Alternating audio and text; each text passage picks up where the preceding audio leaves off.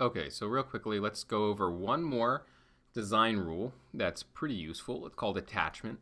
What I'm going to go ahead and do is click on my title layer, and instead of aligning it to the left, I'm going to do it to the top. And I hit preview. There we go. And now what I'm going to do is I want to make sure that this album layer aligns to the bottom edge of this title layer. And to do that, we use something called attachment. So we select this layer because we want to attach this layer to something else. So with this layer selected, I go to my attachment, and I say for the attach to layer, instead of none, I'm going to set it to title.